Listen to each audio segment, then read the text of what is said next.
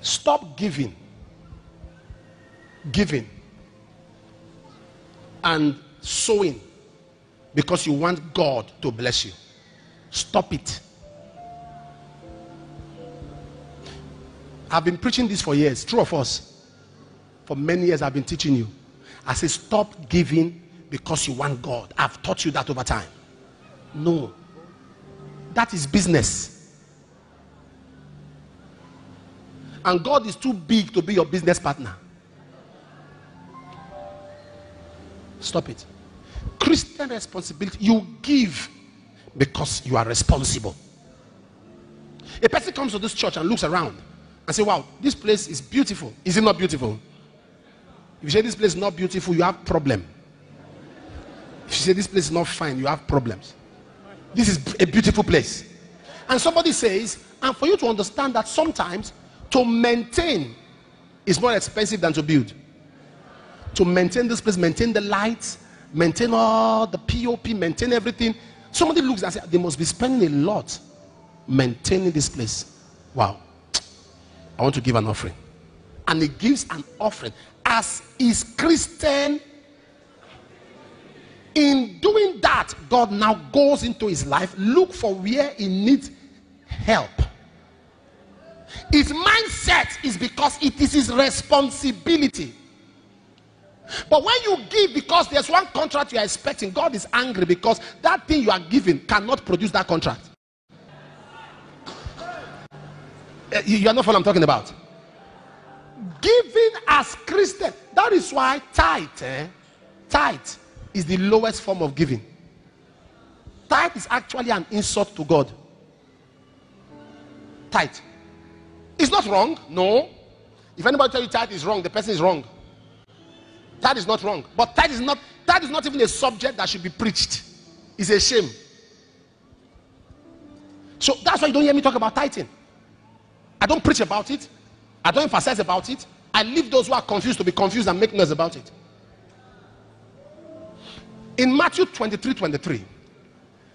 In Matthew 23:23. Let me show you something. Matthew 23. Whoever is on the console, you will answer to me after the service. Matthew 23:23. Read it loud and clear.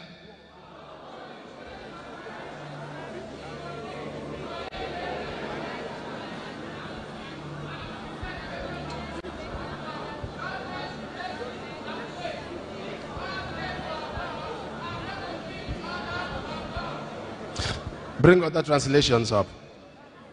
Bring other translations.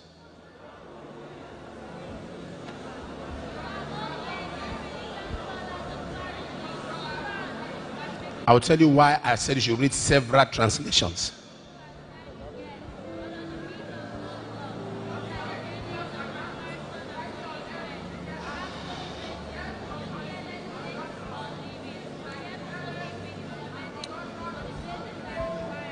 You have read that message? Bring other translation. Bring TPT. Woe to you, self-righteous, scribes, Pharisees, hypocrites, for you give a 10. That's tithe of your mint, deal, coming, focusing on minor matters. Minor matters. And have neglected the weightier matters, more important moral and spiritual provisions. Justice, mercy, faithfulness. But these are primary things he ought to have done, not neglecting the others. Bring as much translations as you can bring up. You are obsessed with peripheral issues, insisting on paying meticulous tithe of the smallest herbs. These matters are fine. These matters are what? These matters are what? Talk to me. These matters are what?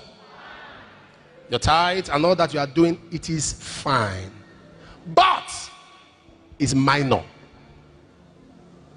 Is what? The weightier matters is love, care. Because in those days, what they were doing is that a man can defraud his brother so long he paid tithe, if he is okay.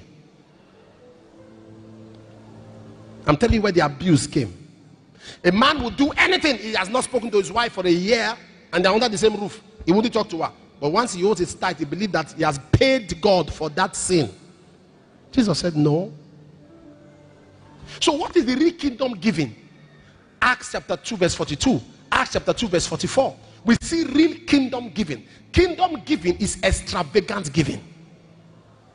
The believers were in fellowship and they shared as one body, and they shared whatever with, and they shared with one another whatever, and all those who believe in Jesus as Savior were together and had all things, considering their possession belonged to the group as all things in common. That's what the church is. That if you have a car, you have a house, as a pastor, listen to what I'm saying. The Bible didn't say everything in the church belongs to the pastor. Those of you who are ministers of God, God didn't say, the word of God didn't say everything in the house of God belongs to the evangelist.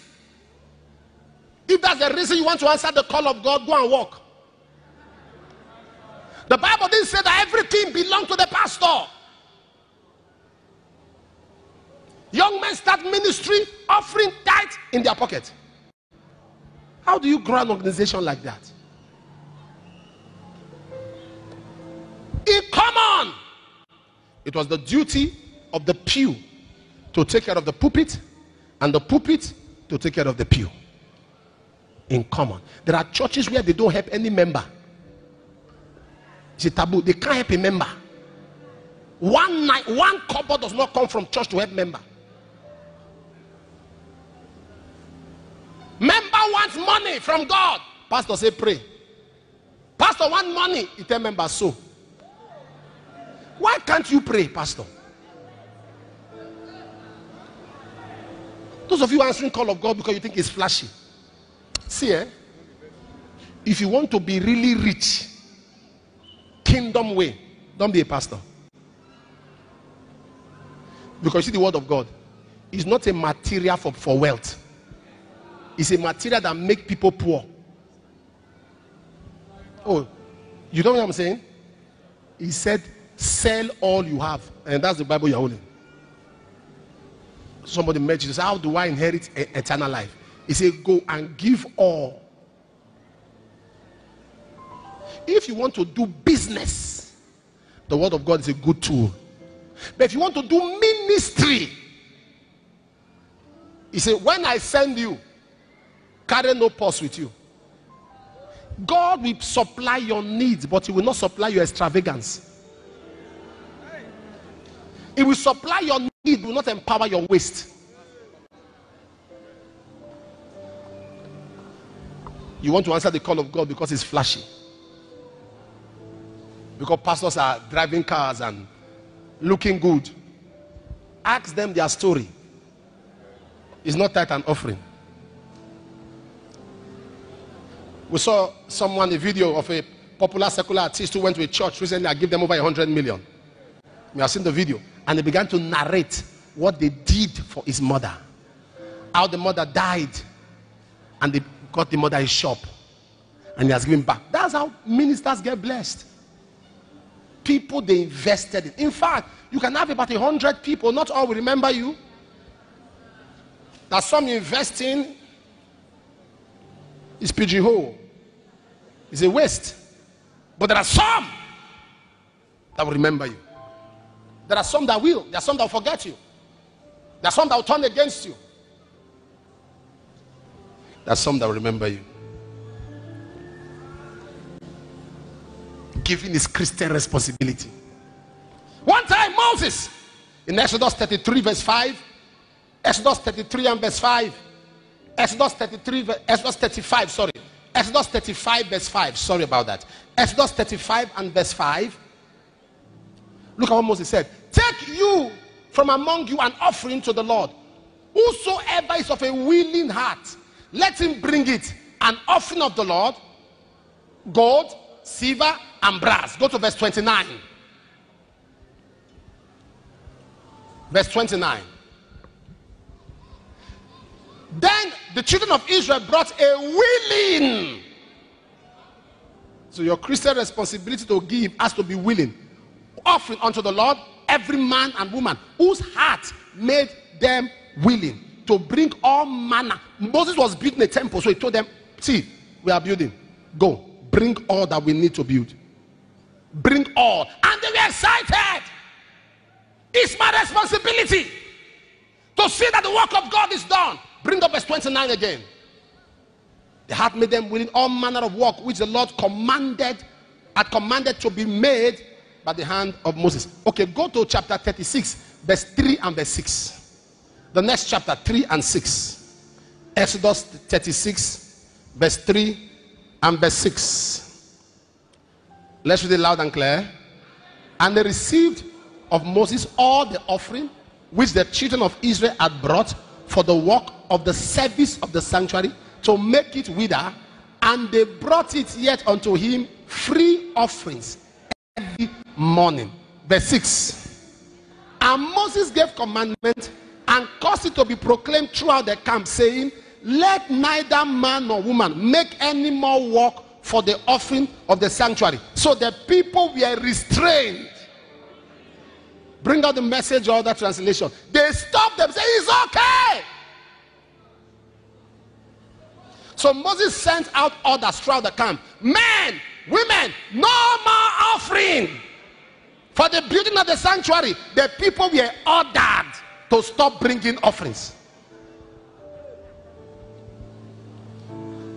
Moses issued a command, and it was proclaimed throughout the camp, let neither men nor women do any more work for the sanctuary offering.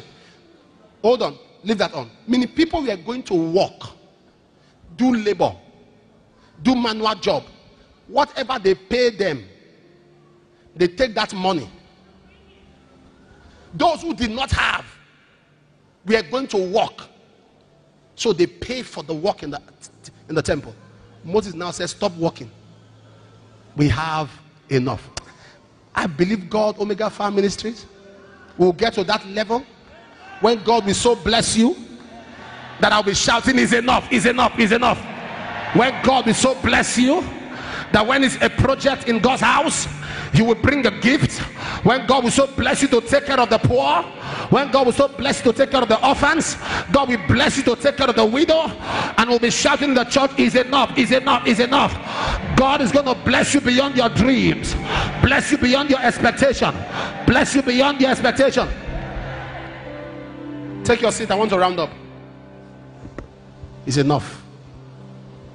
Tell somebody, it's your Christian responsibility.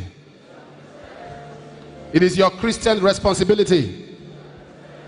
Say that one more time. So stop. When God sees that you are giving genuinely because you are concerned. But what do we see today? Is there anybody who has money in an envelope? Anybody with money in an envelope? Come on. Just give me that brown pack. Admin. That brown envelope there. Just give me. What do we see today? Somebody comes, a man of God. I've suffered. So I'm bringing this money. So this money you are bringing now, can it cure your suffering?